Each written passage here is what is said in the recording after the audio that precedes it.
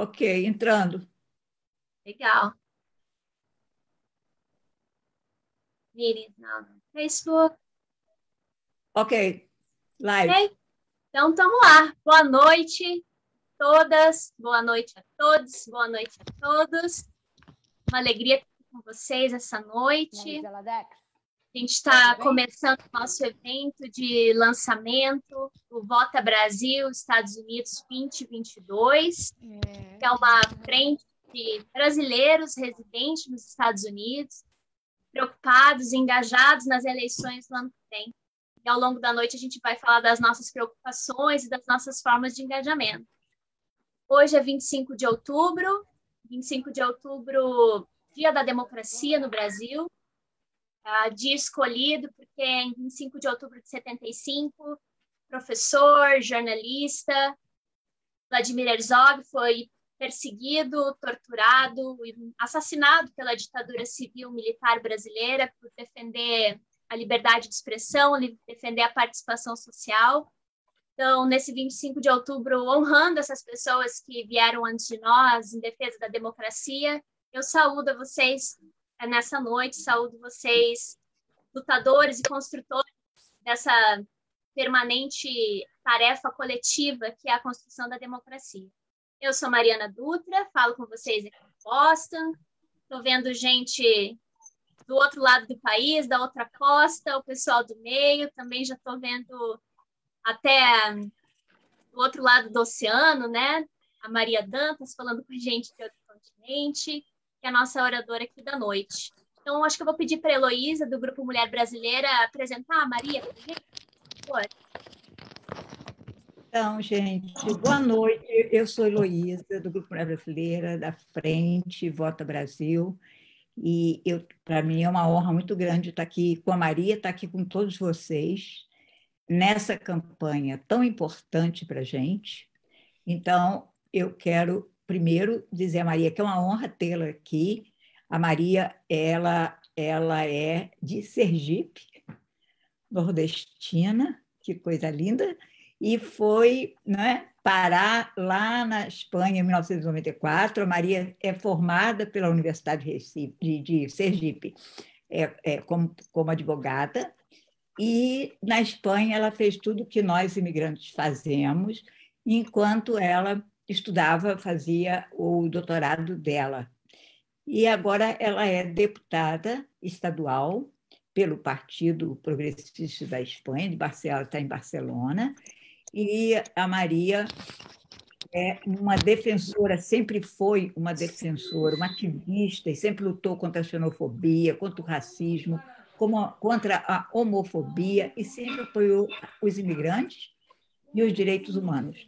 E ela está aqui com a gente hoje para falar de democracia, exatamente nesse dia, como a Mariana falou, tão importante, porque ele é o aniversário de morte do Vladimir Herzog, e a morte do Vladimir Herzog, né, que foi anunciado, ele morreu por tortura poucas horas depois de ter sido preso, e a morte do Vladimir Herzog, que em pouco tempo ficou claro que ele não tinha se suicidado, como os militares disseram, ele foi um ponto importante, ele foi uma virada importante na redemocratização do Brasil. O Vladimir morreu em 1975. Então, eu vou passar a palavra para a Maria, porque o que vocês querem é ouvir a Maria, não eu. Maria, o palco é seu. Vá em frente. Olá, Heloísa. Muito obrigada. Gratidão a vocês, a todas vocês, pelo convite. Para mim é um prazer, uma honra estar aqui hoje com todas vocês e em nome dos 4,2 milhões de brasileiros e brasileiras no exterior, isso que aumentou aí 16% desde 2018, mais ou menos, dessa população brasileira que moramos fora do Brasil, que conformamos essa imensa diáspora. Eu acho que tem algum microfone que está aberto. Isso. Gente, por favor, fechem seus microfones, porque vocês não estão falando, por favor. Sim, muito obrigada. Como eu dizia, né, que esse 4,2 milhões de brasileiros com esse aumento desde 2018 de um 16%, foram mais de 130 mil brasileiros que deixaram o Brasil nesse primeiro semestre do ano que nós estamos, de 2021, em nome de muita gente brasileira morando fora do Brasil, que morreu, inclusive aqui, na semana passada, morreu outra brasileira. Migrar é muito difícil, ninguém sai do seu país, ninguém deixa a sua cultura, ninguém deixa a sua família, os seus queridos e as suas queridas, ninguém deixa a sua comida, ninguém deixa os seus sentimentos, se realmente não estiver precisando. Então, a migração é algo muito importante, muito sério, é algo que o Brasil, o povo brasileiro precisa começar a discutir a migração. E pelo que nós estamos passando hoje no Brasil, eu acho que tem muita gente que já começou a falar em migrações. Essas imagens e essas notícias que nós vimos, que foram encontrados brasileiros, foram encontradas brasileiras tentando entrar nos Estados Unidos, passando pelo Rio Bravo, isso a gente só pensava que era gente do México, de Honduras, da Guatemala, né? Pois tinha gente brasileira lá. Portanto, eu gosto muito de sempre fazer essa ênfase sobre o tema das migrações, porque o Brasil está, sim, sendo um país de emigração, sobretudo nesses 2 últimos anos, pelo processo reacionário pelo qual o Brasil entrou e está afetando muito o processo democrático, a cidadania, a cultura democrática no Brasil, né? Peço também, agradeço também a oportunidade de falar justo hoje, no dia tão importante que é o Dia da Democracia, ainda mais fazendo referência a essa figura única no Brasil, o jornalista Vladimir Herzog, como a Heloísa falou agora, realmente um ícone no Brasil, não só no Brasil, porque também se fala do Vladimir aqui, porque vocês sabem que eu moro aqui no Estado espanhol, que passou por um processo terrível de guerra civil, que foi precedida por um período republicano, depois entrou na guerra civil e depois entrou em 41 anos de ditadura terrível, horrorosa. A Espanha ainda, infelizmente, tem muitas valas sem abrir, muitas o que nós chamamos aqui de fossas comunes, não? Inclusive, estamos aqui no Congresso, eu estou agora no escritório aqui do Congresso, estamos debatendo a lei de memória democrática, que seria uma lei de memória histórica, para ver se existe, de uma vez por todas, aqui na Espanha, verdade, justiça e reparação, o que não houve no Brasil, o que nós tentamos fazer uma comissão da verdade, fizemos, mas ainda não houve realmente a reparação no Brasil. Isso também é importante frisar esse tema, porque o Brasil, nós passamos por um período de ditadura militar também muito sangrento, houve torturas, mortes, assassinatos, pessoas desaparecidas, e nós ainda estamos respirando essa época do Brasil cada dia, e volto a dizer, sobretudo nos 2 últimos anos, né? Eu gostaria de fazer algumas anotações, eu sei que eu tenho pouco tempo e eu já consumi uma boa parte do meu primeiro tempo, mas eu acho que é importante a gente fazer assim, algumas observações sobre,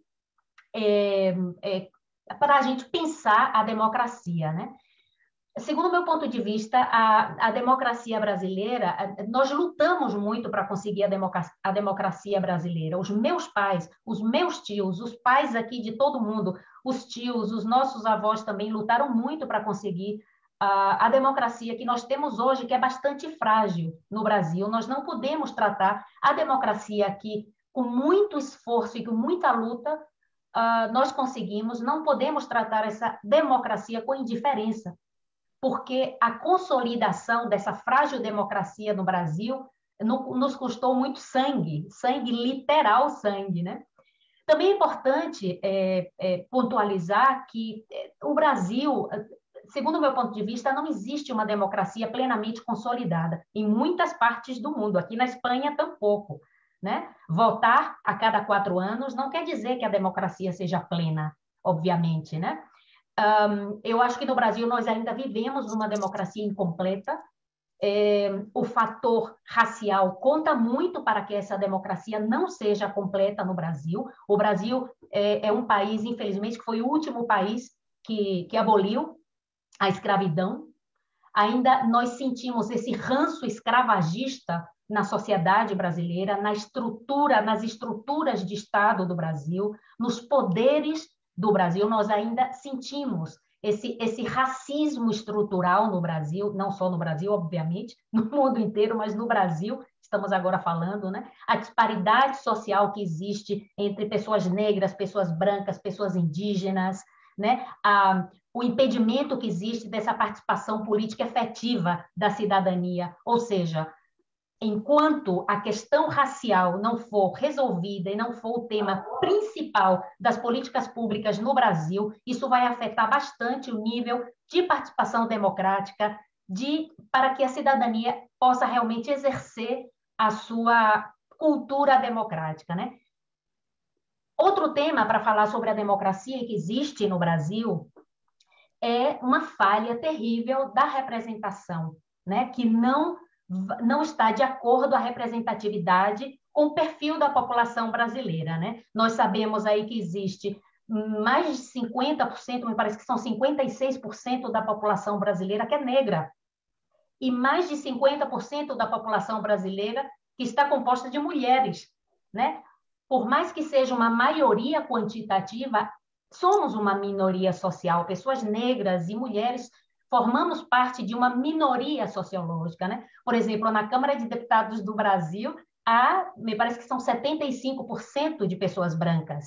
Só há uma indígena eleita no Brasil. O Congresso Nacional tem menos de 20% de pessoas negras e somente 15% são mulheres. Então, pensar democracia não é simplesmente pensar o voto. Democracia são muitas coisas, é multidimensional, é transversal. O tema do voto não é tudo da democracia, é importante a gente frisar isso. Tem pessoas que, quando se fala em democracia, as pessoas pensam no voto. O voto é importante, o voto é essencial, mas a gente também tem que lembrar que nessa democracia incompleta do Brasil, a gente também tem que ampliar, que nós chamamos aqui em castelhano, ampliar el abanico, não? Por exemplo, os trabalhadores assalariados, as mulheres, só podemos votar no século XX. Vocês se lembram disso perfeitamente. Os negros na África do Sul só começaram a votar depois do apartheid, em 1994. Então, a democracia é uma construção diária. A gente não pode confundir a democracia com cultura democrática. Às vezes, as regras eleitorais, minha gente, elas são respeitadas. Como, por exemplo, na Alemanha, quando votaram Hitler. As pessoas, quando dizem que Hitler entrou no poder democraticamente, é verdade. Houve um relativo respeito às regras eleitorais, mas existe a violência política. Como no Brasil, hoje em dia, existe a violência política. O Brasil é um dos países com maior índice de violência política do mundo. Portanto, a gente não pode confundir a democracia com a cultura democrática. A cultura democrática é algo importantíssimo para fortalecer a democracia. Como é que a gente faz isso? A gente tem que fortalecer a participação política do povo brasileiro, a cultura democrática do povo brasileiro, para defender essa frágil democracia que nós temos. Isso também precisa muito para que o povo brasileiro faça o seu engajamento cívico, porque é absolutamente imprescindível. Nós precisamos, minha gente, ir às urnas para redemocratizar o nosso Brasil. O Brasil está em constante redemocratização. A democracia, ela não vem para ser algo estagnado, algo parado. Não, a democracia, ela também precisa ser regada a cada dia. Muito mais agora no Brasil, porque existe uma desconfiança enorme da população brasileira diante do governo, diante das instituições, diante dos 3 poderes. Existe realmente essa desconfiança. Portanto, fortalecimento da cultura democrática, solidariedade entre o povo brasileiro, cooperação entre todas nós, para fortalecer essa cultura democrática, a democracia para que ela seja construída dia atrás dia. Por isso, eu queria resgatar aquela frase daquela música que todo mundo conhece, que é preciso bastante estar atentas e fortes para fazer o fortalecimento da democracia cada dia. E algo que eu acho que é importante também no Brasil é muitas pessoas dizem que são democratas. Atualmente, muitas pessoas que estão defendendo situações reacionárias, períodos reacionários, ditatoriais, e essas pessoas têm esse duplo discurso. Digo aqui que a democracia é absolutamente oposta a qualquer regime ditatorial. Portanto, se você, meu querido e minha querida, você pensa que nós devemos voltar a um passado horroroso, casposo, torturador, se você defende a volta da ditadura, sinto muito, mas você não é um democrata, você não é uma democrata. O Brasil está em constante processo de redemocratização e ele precisa de nós. Volto a dizer, somos 4,2 milhões de brasileiros, e é importante também lembrar que, por exemplo, eu não conto como no censo da Espanha, eu não conto como brasileira, eu conto como espanhola, porque eu tenho a nacionalidade. Então, aqui na Espanha somos quase 100 mil brasileiros e brasileiras, porém somos muitas mais, porque aqui tem muitos brasileiros e muitas brasileiras que ainda não têm nem a residência e nem a nacionalidade. E é importante que essa diáspora brasileira, que esses brasileiros e essas brasileiras, que nossos irmãos e as nossas irmãs que moramos fora do Brasil, no próximo ano, e não só no próximo ano, comecemos desde já fazer essa campanha de solidariedade, de cooperação, para que as pessoas que moramos fora do Brasil, essas pessoas que ainda não fizemos a nossa transferência, por exemplo, ao país que nós estamos morando agora, que nós façamos. É importante, é uma gestão que não é de uma semana, mas é uma gestão essencial para os nossos familiares que moram no Brasil, porque temos que sair dessa situação espantosa, desse genocídio, ecocídio e etnocídio pelo qual o nosso Brasil maravilhoso está passando. Eu perdi umas quantas pessoas da minha família, eu não conheço uma só pessoa brasileira que more aqui na Espanha que não tenha perdido pelo menos uma pessoa da sua família pela Covid. Portanto, é urgente, urgentíssimo tirar Bolsonaro do poder. É urgente, urgentíssimo redemocratizar o Brasil. É urgente, urgentíssimo tirar das entranhas das estruturas de Estado do Brasil esse ranço bolsonarista que esse homem colocou. Deixo aqui a minha fala, mando um abraço e um beijo para todas vocês. Bom, vamos fazer as palmas aqui, né, no estilo de live. É agradecimento mesmo, Maria. Obrigada por ter dedicado seu tempo e trazer essa contribuição para a gente. Eu acho que a gente está aqui chegando com 40 pessoas presentes, né? Uma honra para a gente ter mais de 15 lideranças da comunidade brasileira dos Estados Unidos e além do mar, né? Temos a Maria, vindo do Partido da Esquerda Republicana. A gente também tem as companheiras da Fibra, que é essa organização internacional dos brasileiros, o Coletivo por um Brasil Democrático de Los Angeles, o Defend Democracy Brasil de Nova York, o Brado de Nova York, o Núcleo do PT de Boston, o Coletivo de Boston pela Democracia no Brasil, o SNDB, companheiros também do Comitê de Oklahoma, da Alemanha, a gente tem companheiros do Canadá presente, do DSA, democratas do partido do PSL dos Estados Unidos e da USNDB, que eu acho também que já tinha agradecido. Então, obrigada por estarem aqui com a gente. E eu quero chamar agora a Miriam, do DDB, do Defend Democracy Brasil, para passar para a gente um balanço histórico dessa frente. Miriam, por favor.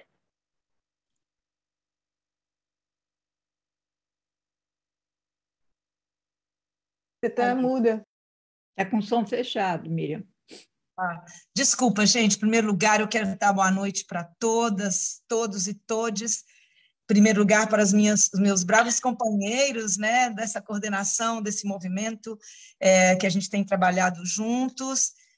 A todos os presentes, a Mariana já disse os nomes de várias pessoas, saúdo também as companheiras que eu vi da Flórida.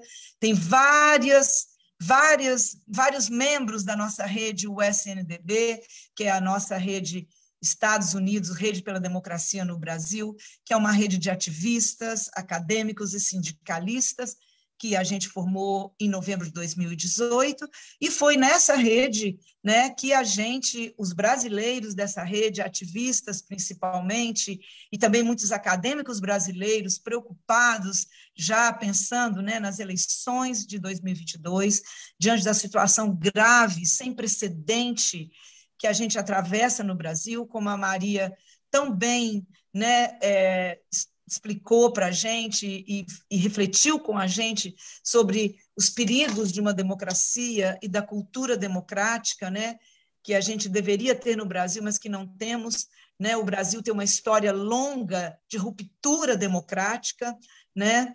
E todas as vezes que a classe trabalhadora, principalmente, toma o poder por algum motivo, ou pelo menos pessoas próximas aos anseios da classe trabalhadora, algum golpe, algum problema aconteceu na democracia brasileira, alguma ruptura, não é? E esse foi o caso, né, de 2016, com o golpe que golpeou a presidenta Dilma Rousseff, e até por isso que a gente existe, né? Porque depois desse fato triste da história brasileira, vários problemas começaram a acontecer em todos os grupos, né, do Brasil, no grupo dos acadêmicos, quem se dedica à ciência, e aqui somos muitos de nós, né? O golpe foi muito triste, particularmente nas últimas semanas, né? Para nós mulheres, sofremos todo tipo, né, de cortes de políticas para nós, para a comunidade LGBT, a comunidade indígena sofrendo perseguição e agora genocídio, né, a população negra sendo cada vez mais atingida pela falta de políticas, por ser uma boa parte da classe pobre, enfim, tudo isso que aconteceu no Brasil que, na verdade, fez a gente se encontrar, né? E agora, com essa pandemia, também trazendo muito sofrimento para o povo brasileiro e as recentes ameaças à nossa democracia que nós assistimos, como a gente colocou no nosso texto de chamada para esse maravilhoso encontro, né? Então, eu gostaria de dizer quem somos nós, né? Como eu já disse, nós somos aqui, na verdade, ativistas brasileiros e brasileiras e nossos apoiadores, que aqui também tem vários nessa audiência, né? Nós somos pessoas preocupadas com o nosso Brasil. Como a Maria bem disse, a deputada Maria, querida, né, que também é da Fibra, a nossa rede internacional, que eu quero saudar, que os participantes, com muito carinho, os que estão falando lá da Europa, estão aqui com a gente, né, na madrugada da Europa, estão aqui conosco também, né? Nós nos organizamos desde 2016 e não seria diferente agora que nós finalmente chegamos a um ano das eleições, uma situação muito precária, né, muitos problemas nas eleições, né, inclusive a gente enfrenta o fascismo no Brasil, que é bem típico de quando a democracia é golpeada, né, o próximo que vem é o fascismo.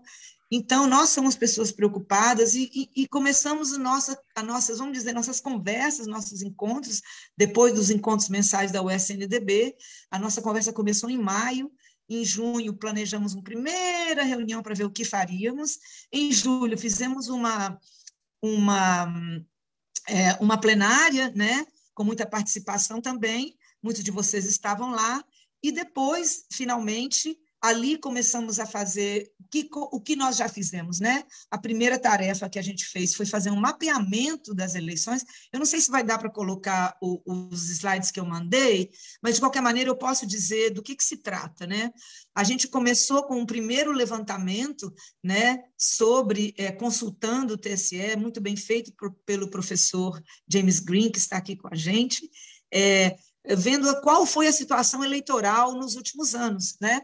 E a gente viu que nas últimas eleições de 2018, a primeira coisa chocante, falando em cultura democrática, né, é a pouquíssima participação da comunidade imigrante nas eleições. A gente sabe que a gente é obrigado a votar, não é? O título de eleitor, ele implica em alguns cortes, por exemplo, de CPF, de outros documentos, problemas com passaporte, mas a gente notou que a comunidade imigrante praticamente só se preocupa em se regularizar quando tem algum problema com algum documento, né? O número de eleitores nos Estados Unidos nas últimas eleições, gente, foram de 55.815 pessoas, o que é muito pouco comparado com o número de milhões, que a gente pensa, mais de 1 milhão, pelo menos na região de Flórida, na região de Massachusetts, a gente sabe, estimativas demonstram que pelo menos nós somos perto de 1 milhão, vamos dizer assim, é muito difícil fazer essas estimativas, mas a gente certamente, quer dizer, uma porcentagem mínima de nós estão preocupados em realmente fazer essa participação democrática, né? E o voto progressista na última eleição foi de apenas 9,6% comparado ao voto no atual presidente Bolsonaro, que foi de 42% nessas eleições. Praticamente em todos os países foi mais ou menos isso, com alguns países, como o caso da França, mais progressistas, que teve uma situação melhor, mas, no geral, a gente tem um longo caminho pela frente para evitar, né, que a atual situação de ruptura democrática continue no Brasil. Então, isso foi a nossa primeira ação. Nós, em seguida, fizemos o nosso Manifesto pela Democracia, né, que vai ser comentado aqui hoje, lançando essa ideia de nosso trabalho principal, né, vai ser o de aumentar a participação democrática e, finalmente, né, conscientizar, educar a nossa comunidade para a importância, né, de eleger governos e que vão, e também para as suas famílias, elegerem deputados federais, deputados estaduais, que vão realmente se preocupar com a situação da classe trabalhadora no Brasil, que está, infelizmente, cada dia pior, particularmente com a pandemia, muita tristeza, acho que todos aqui acompanham diariamente a situação, a gente não precisa nem dizer, né? Também fizemos um pequeno comitê que foi trabalhando no sentido de escrever materiais, produzir materiais já para nossas campanhas, né? E a gente produziu, então, com muito cuidado, a 8 mãos ou mais, uma cartilha de como se registrar para votar, que é uma questão complicada, muitos eleitores vão ter dificuldade, envolve burocracia, envolve coisas online, internet, envolve buscar documentos, e para isso que a gente hoje, a partir de hoje, saímos daqui, né, animados, espero, e animadas, para formar nossos comitês, alguns já estão formados, né, segundo o Jimmy, que faz a apuração dos nossos mais de 1.000 contatos e pessoas ligadas ao SNDB e também às redes dos ativistas, né, nós já temos pelo menos 24 comitês e pessoas comprometidas em formar comitês, a gente já tem comitês se formando, né, principalmente nos lugares de grande concentração de imigrantes, como a região de Boston, a gente aqui em Nova York, Newark, também na Flórida, um importante movimento numa região muito difícil de trabalhar. Estou muito contente de ver aqui companheiros da Flórida presente também, né? Então, essa é um material que a gente produzimos nosso site, que vai ser tudo comentado daqui a pouco, e o nosso objetivo daqui para frente é que nós vamos arregaçar as mangas, vamos usar de todas as estratégias possíveis, vamos procurar associações comunitárias, igrejas, vamos procurar estudantes, escolas, famílias, não é? Vamos fazer nossos grupos, vamos organizar eventos, reuniões, vamos para a porta de supermercado, para a porta de igreja, vamos fazer shows musicais, vamos procurar celebridades da comunidade, vamos usar de todas as estratégias possíveis para que a gente aumente o número de eleitores, aumente a participação da comunidade imigrante e, principalmente, educar a nossa comunidade para que vote progressista, para que vote em candidato que vai realmente levar e valorizar os imigrantes. E mais do que isso, essa grande movimentação vai continuar, e esse é o nosso objetivo, porque depois do próximo governo nós vamos reconstruir os nossos comitês de cidadãos democraticamente, nós vamos fazer com que a nossa participação ativa, a importância que tem a comunidade migrante, que a gente só de nossas remessas mandamos uma importante porcentagem do PIB brasileiro, que a gente seja valorizado e cada vez mais unidos, enfrentemos nossos problemas. Como disse a deputada, nós agora somos um país que emigra o tempo todo e a nossa responsabilidade não para aqui. Eu dou as boas-vindas e passo para a Mariana, a nossa MC da noite, deixando o meu grande abraço e muita animação para todos, todas e todos. Muito obrigada. Obrigada a você, Miriam. Vamos nas palmas aí, galera. Muito bom ouvir que não está começando agora, né? Uma luta da comunidade que vem muito antes de nós. Eu quero pedir para o Álvaro, que é aqui de Boston, liderança da comunidade brasileira, falar um pouco para a gente, então, quais são as ações que a Frente está pensando. Álvaro, você consegue ver? A gente está vendo, tá super bem. Nós estamos preparando. Primeiro, boa noite a todos e todas. É um prazer imenso estar aqui. É uma felicidade muito grande ver a nossa comunidade se ajuntando de novo numa causa bastante importante. E nós estamos tentando montar uma série de mecanismos para que a gente possa se comunicar e também uma série de documentos, de elementos para facilitar a nossa comunicação. Uma das coisas que nós vamos nos basear bastante é no website. Esse é o mock-up do website que vai estar a live na semana que vem. E aí a gente vai dispor de cartilhas, vai dispor de uma série de panfletos que a gente já tem, em que as pessoas podem mudar, reformatar e pôr o nome da organização delas. A forma que o website, claro, isso vai mudando com o tempo, que hoje está organizado, é uma pequena descrição de quem nós somos, o que é essa frente. Nós temos uma explicação de quanto é importante o voto em 2022, mas também nós vamos pôr a cartilha de como é que você faz para votar, com toda a complexidade da mudança do título, como é que você faz isso. A cartilha tem bastante links que você vai direto com os passos que você tem que fazer. Os outros são os comitês que a Miriam se referiu. Hoje nós temos comitês em Atlanta, Boston, Chicago, Connecticut, Houston, Los Angeles, São Francisco, Miami, Washington e Nova York. Qualquer pessoa que queira se juntar a um desses comitês pode mandar uma e-mail para e-mail votabrasil@. É melhor botar na minha e-mail antes do site continuar. Pode botar para alvarolima@gmail.com e aí depois a gente vai distribuir todas as e-mails, como vocês estão vendo, para cada comitê. Vai ser um comitê de Chicago, vai ter Chicago, Vota Brasil 2022, só que as pessoas possam se coordenar regionalmente. Esses comitês são a alma desse movimento.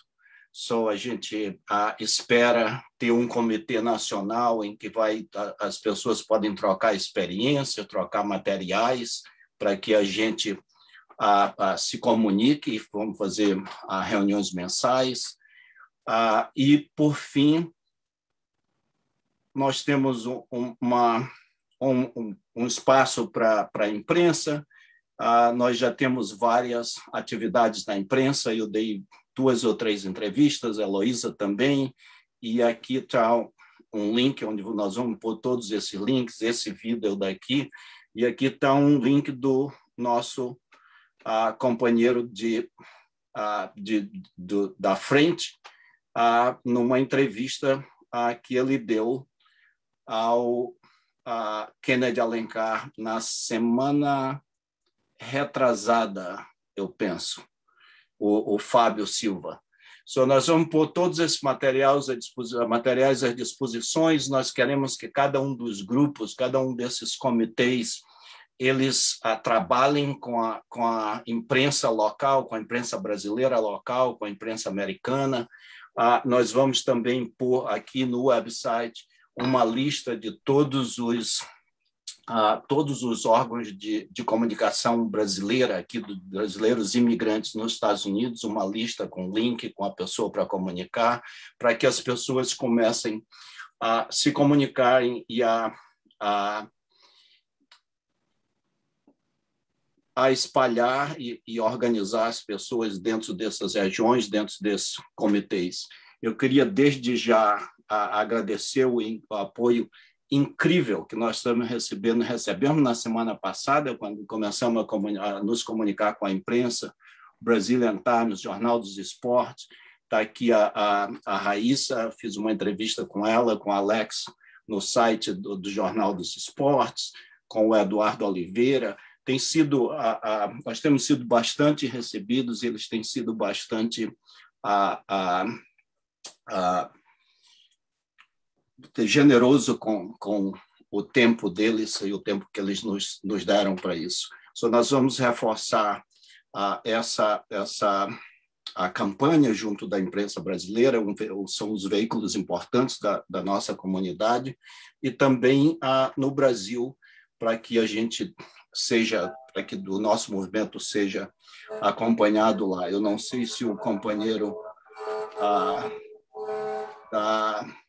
tem vários brasileiros da imprensa brasileira que estão nos acompanhando hoje, do site Migra Mundo, que vai fazer uma matéria hoje, amanhã, e a gente vai, por esse site, a gente vai tentar organizar as pessoas e disponibilizar todos esses materiais.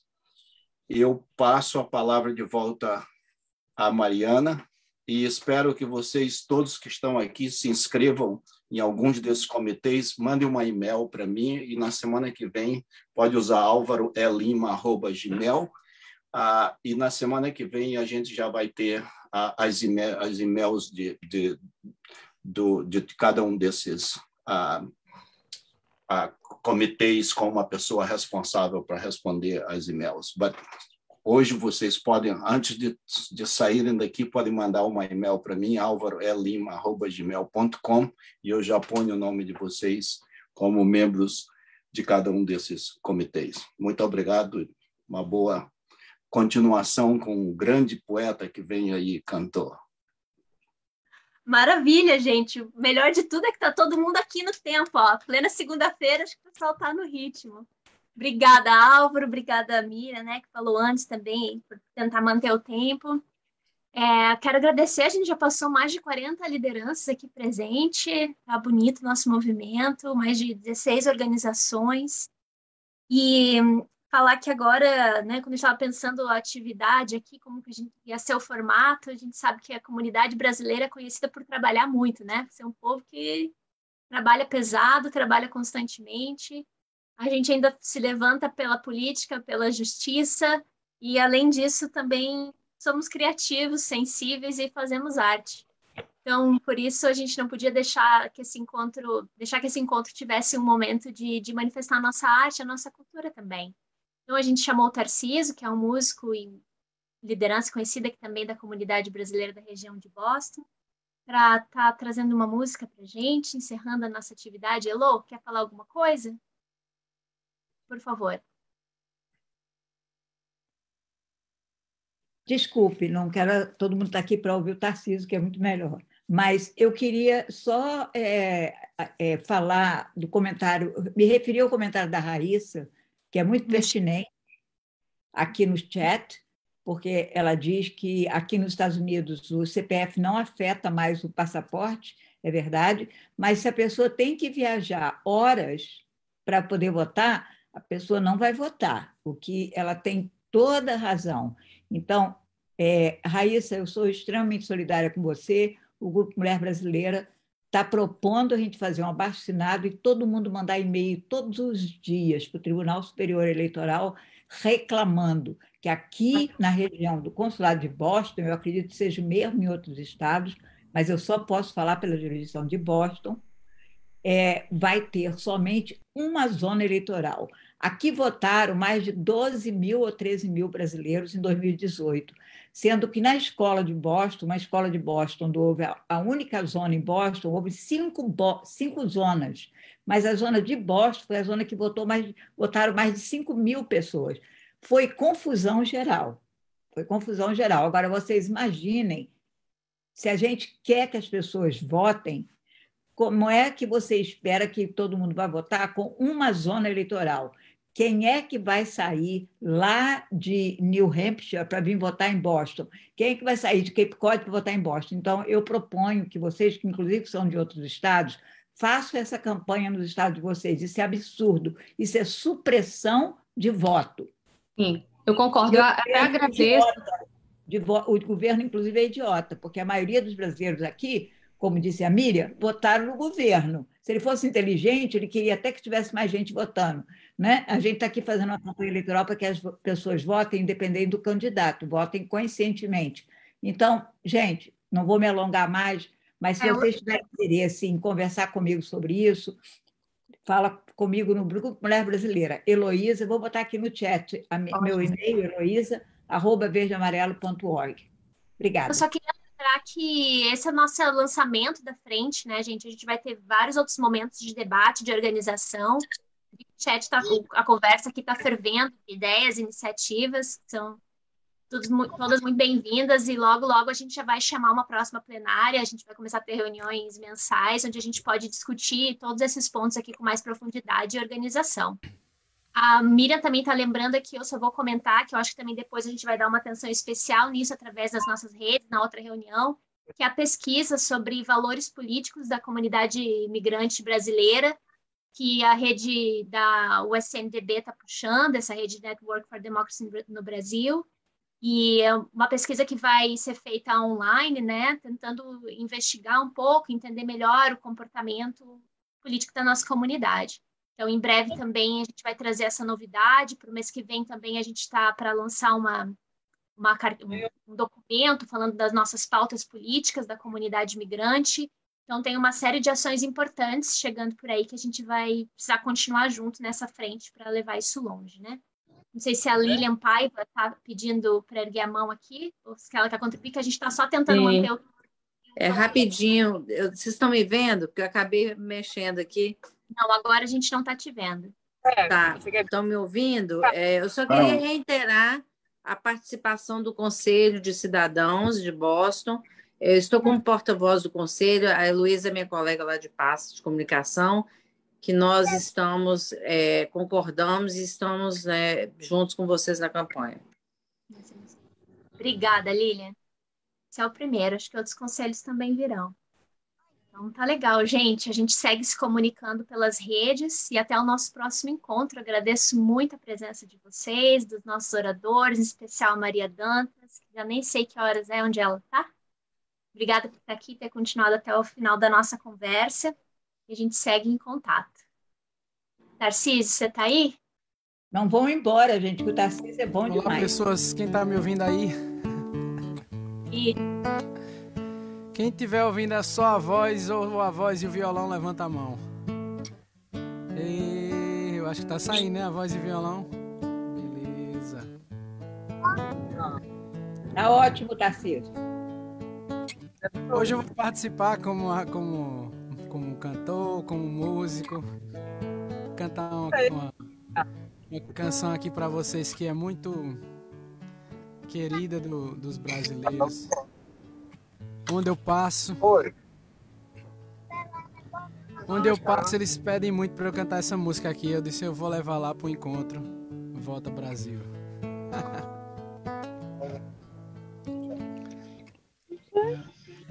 Tá vendo aquele edifício, moço? Não. Ajudei a levantar. Foi um tempo de aflição. Era 4 condução, 2 pra ir, 2 pra voltar. Hoje depois dele pronto, olho pra cima e fico tonto. Mas me vem o cidadão. desconfiado, tu tá aí admirada, tá querendo roubar. Meu domingo tá perdido, vou pra casa entristecido, dá vontade de beber. Pra aumentar meu tédio, não posso olhar pro prédio que eu ajudei a fazer.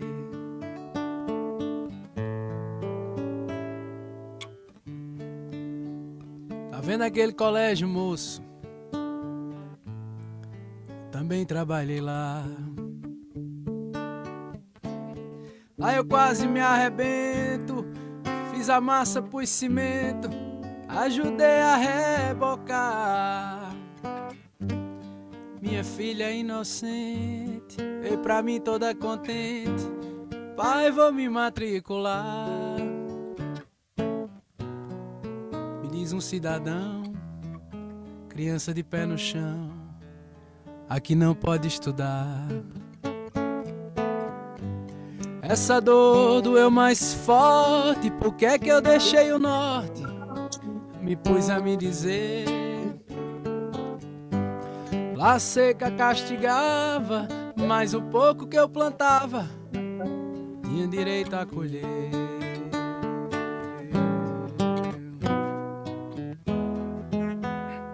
Tá vendo aquela igreja, moço, onde o padre diz amém?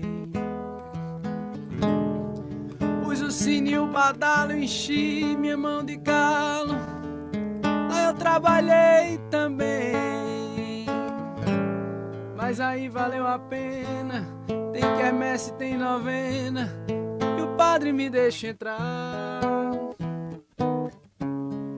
Foi lá que Cristo me disse, rapaz, deixe de tolice, não se deixa amedrontar. Fui eu quem criou a terra, enchi o rio, fiz a serra, não deixei nada faltar. Hoje o homem criou asas e a maioria das casas também não posso entrar. Fui eu quem criou a terra, enchi o rio, fiz a serra, não deixei nada faltar. Hoje o homem criou asas e na maioria das casas eu também não posso entrar.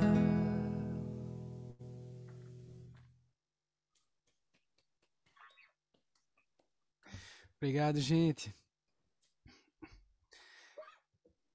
Bem, Obrigada. é isso. Eu preparei essa musiquinha. Por onde eu Emocionante. passo, é muito comum que me peçam ela, eu achei que ela representa um pouco a busca por cidadania e mais por direitos reais. Obrigada, Tarcísio. O De pessoal nada. emocionou aqui. Coloquei o link da página do Facebook do Tarcísio, que está lançando seu álbum. Coloquei o link dele aí no chat para quem quiser apoiar, conhecer mais. Obrigada, gente. Boa noite a todas e todos. A gente segue junto e segue em comunicação, resistência. Até a próxima. Boa noite. Boa noite. Boa noite. Boa noite. Boa noite, muito obrigado, gente. Tamo Boa junto. noite, obrigada. Boa noite. Um abraço. Viva a Alemanha Parabéns. juntos. Parabéns, Álvaro. Valeu, grande trabalho. pessoal. Um abraço. Valeu. Obrigado, Maria Abraço a vocês Danta. todos. Maravilhosa. Maria.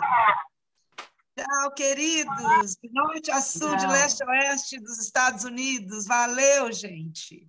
Lindo, gente. Lindo, Obrigada Miriam. pelo convite. E Heloísa e Álvaro, eu já mandei e-mail para vocês. No que vocês precisarem, eu tenho contatos. Eu trabalho com Brazilian Times também. Posso passar para o JS e vários grupos de brasileiros aqui pelos Estados Unidos, já que eu morei tudo quanto é canto aqui. E também um grupo de brasileiros que é também mais restrito, até que são brasileiros com elos militares. Então, qualquer coisa me fala que a gente ajuda a divulgar. E podemos passar numa entrevista em rede nacional no Brasil também, se vocês quiserem, a gente pode ir fazendo com a Amadeu. Então, qualquer coisa vai falando aqui, tá? Já foi. Legal. Você Já é foi. Érica. Tchau. Obrigada. Raíza, você já foi eleita diretora de comunicação. De comunicação, já foi. Quem vai adotar minhas 3 crianças? Um alto salário. Falta salário, né? Alto salário. Oxe, O salário não é problema. Álvaro, opa! Que bom, obrigada, Álvaro, obrigada, Maria. Gente, me aconteceu uma coisa tão maluca, eu nem sei como é que eu fui, porque tudo preparado, corrido o trabalho. Chegou aqui, meu amigo não está em casa, cara. Consegui pelo menos entrar. Comecei a olhar a lounge do prédio, eu vim para lá. Tá bom. Pois é. Valeu demais, gente. Ó, a luta continua, a gente mantém comunicação, vou marcar a próxima reunião para esse povo não desanimar. Gente, que legal. Vocês gravaram, né? Eu vi que gravou, Sim, né? Tá no Facebook. Tá no Facebook, não está no Zoom, mas está no Facebook. Não, mas a gente pode baixar e pôr no site. Eu tirei prints dos participantes. E posso botar no YouTube. Deu certo, né, Mariana? Deu certo eu te mandar para o Zap o nome de quem estava, acho que a gente falou todo mundo, né? Sim, deu certo. Gente, Maria, muito obrigado. Eu sei que você está correndo aí, está tarde. Muito obrigado. Muito obrigada. Da tarde. Você é maravilhosa. Somos só fãs. Maria, obrigada, querida. Olha, eu quero dizer para vocês que essa iniciativa parlamentar que nós conseguimos aprovar aqui no Congresso Espanhol, ela foi pouco veiculada no Brasil. De fato, inclusive, a Globo entrou em contato comigo 3 vezes e eu não tive tempo de fazer uma entrevista com a Globo. Eu não tive tempo. A Maria Badet, que vocês devem conhecer, ela conhece a minha vida, sabe como é a minha vida aqui de corrida, de sair às 2 da manhã aqui do trabalho. Estamos em pleno debate e emenda e apresentação de emendas ao Orçamento Geral do Estado, então é muito trabalho mesmo esses dias. Mas mesmo assim, eu estou super feliz de poder participar hoje aqui com vocês. Heloísa, muito obrigada por me convidar e deixo aqui um beijo no coração de cada um e mobilização constante que a gente precisa tirar esse homem do governo e precisa tirar aqui nós vamos trabalhar muito. Isso tá bom? Um abraço. Obrigada. Eu quero entrar em contato com você, porque eu ainda quero que você faça uma live conosco, tá? Eu acho que é importante. Deixa eu passar esse orçamento lá. Essas ideias. Isso. Tá bom, querida. Um beijo. Boa noite. Boa noite. Gente, então valeu, né? Boa noite, gente. Até a próxima. Valeu, Álvaro. Álvaro, agora você vai descansar. Essas mulheres loucas na sua cabeça. Tchau. Valeu, tchau.